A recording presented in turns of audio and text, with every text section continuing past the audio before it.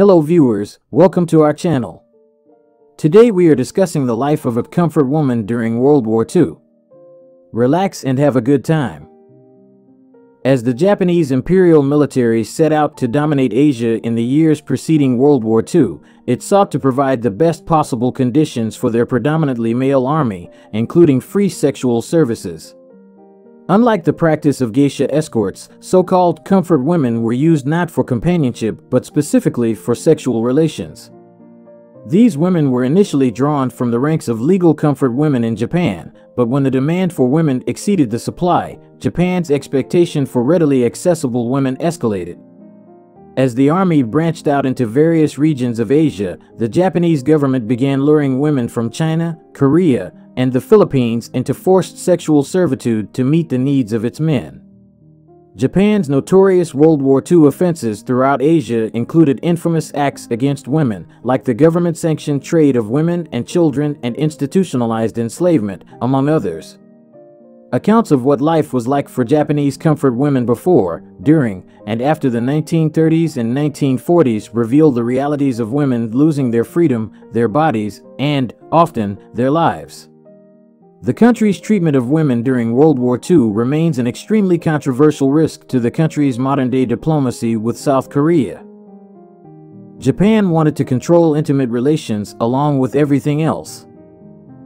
In the 1930s, governments were actively looking to find ways to deal with economic decline and social unrest.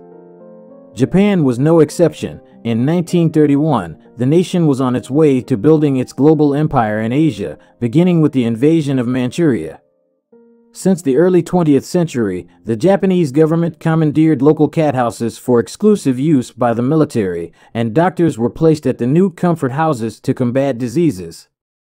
Comfort houses, also referred to as comfort stations, soon included not only pay-for-play establishments but new places for the men to forcefully obtain sexual services. Women were tricked and forced into lives of comfort. Comfort was a euphemism for sexual relations, and comfort woman implied the women were voluntary participants. During the early stages of the government's campaign to sexually satisfy Japanese servicemen, legal prostitution was the initial recourse. However, the demand for women soon exceeded the licensed supply.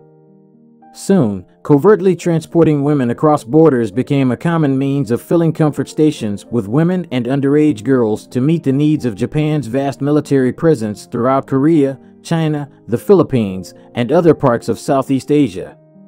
Korean women in Japan, for example, were often told they were going to work as medical assistants or in factories. Faced with difficult economic circumstances, the women acquiesced, unaware they were being taken to Japan for their bodies. Women and girls serviced up to 40 men each day.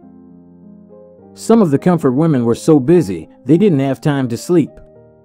One comfort woman told of serving an average of 30 to 40 men each day. Yet another woman said she had relations with anywhere from 10 to 20 men per day and was constantly raw. The UN's 1996 report recounted this memory from a Korean comfort woman. One Korean girl caught a venereal disease from being assaulted so often, and, as a result, over 50 Japanese soldiers were infected. In order to stop the disease from spreading and to sterilize the Korean girl, they stuck a hot iron bar in her private parts. The same woman recounted being part of a 400-member contingent of women expected to serve at least 5,000 Japanese soldiers per day. When another girl questioned the extreme quota, Japanese commanders punished her with a sword beating. When it came to comfort women, the younger, the better. In order for a comfort woman to be sent out of Japan, she was supposed to be at least 21 years old, but this was not always the case. Transporting minors for sexual services became common.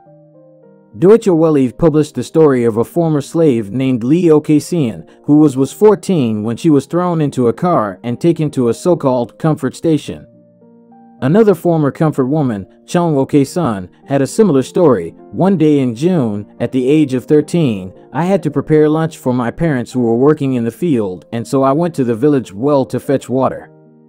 A Japanese garrison soldier surprised me there and took me away, so that my parents never knew what had happened to their daughter. I was taken to the police station in a truck where I was assaulted by several policemen. One account from a pastor who visited a comfort house in Shanghai described women ranging from teenagers to 30-year-olds laying on the floor naked, speaking different dialects, and waiting to be chosen by one of the Japanese men walking through the room. If they resisted, the guards beat them. Virginity was expected but didn't last long.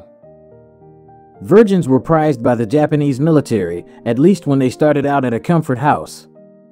But the desire to have virgins available meant more and more women were recruited, tricked, and coerced into servitude. Virgins were ideal because they didn't have venereal diseases, a quality which quickly changed once they were forced into sexual labor. However, this value led to increased trade of younger and younger girls, even preteens. When men visited a comfort house, officers were reportedly given preferential treatment when it came to virgins. After an officer was done with a virgin, she was then ready for other troops. Japanese military men paid more for Japanese women, in large part because of the long-held belief that Koreans were inferior to Japanese. However, Korean virgins were thought of as gifts for the imperial warriors. Pregnancies were common. Given the high number of relations taking place, comfort women often became pregnant. Condoms were not regularly used, and women were expected to take pills to eliminate pregnancy. One woman recalled some pregnant women received herbal supplements. Doctors also gave women abortions, and women were sometimes expected to pay for half of any medical treatment if they became pregnant. Not all comfort women worked at comfort houses. The establishment of comfort houses and stations throughout Asia allowed soldiers to get safe, on-demand pleasure whenever they wanted it. But not all men were stationed near a comfort house, and when they were out marching across a large swath of land, comfort women were sometimes brought along, too. Special platoons of mobile comfort women were brought into barracks to await the men. One doctor later recounted, "The barracks had one large common room, which we split up into 50 smaller rooms with antechambers. Large wooden beds were brought in, bedding was prepared, and every detail was carefully arranged." In July of 1941, according to historians, in preparation for conflict with the Soviet Union, an estimated 10,000 Korean women were brought to Manchukuo to serve as comfort women for the Guangdong Army, and large numbers of cat houses were set up throughout the area.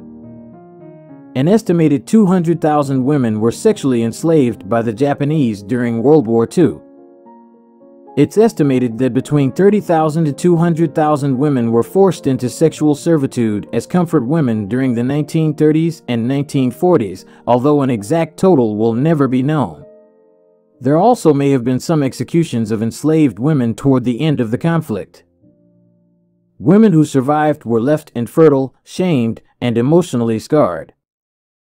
Many of the comfort women who survived their ordeal were haunted by their past for the rest of their lives. Many took their own lives, some turned to drugs, and others simply avoided discussing it entirely for fear of shame or retribution by authorities. Additionally, many comfort women were never able to have children due to the disease and mistreatment they experienced. In 2017, South Korea announced its intention to establish a museum dedicated to comfort women in a rural area outside of Seoul. As of late 2018, there are only 27 surviving comfort women.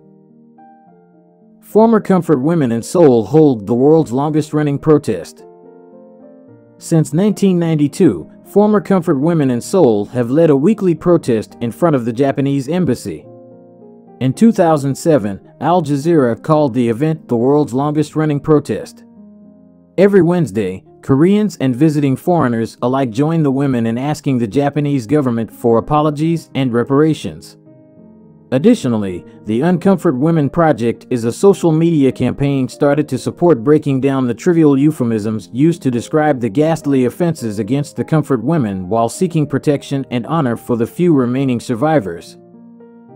The comfort women issue continues to threaten diplomacy between Japan and South Korea. It wasn't until the 1990s that comfort women began to vocalize their experiences. In 1995, the Asian Women's Fund was established as a means of apology and support for former comfort women. In 2015, Japan and South Korea reached an $8.3 million agreement for the former to support the remaining 46 comfort women in Asia.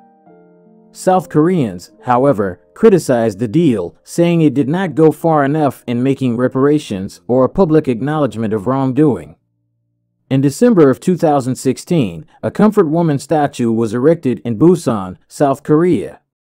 This immediately flared political tensions between South Korea and Japan because, according to Japan, it violated the 2015 agreement. In 2018, Japan rejected calls by South Korea to acquiesce to additional measures. According to the New York Times, the issue of the sexual servitude remains the deepest long-standing wound between the two countries, with critics on each side accusing the other of twisting or whitewashing history. By November 2018, fewer than 30 former comfort women were alive. Thanks for watching. Don't forget to like, subscribe, and comment.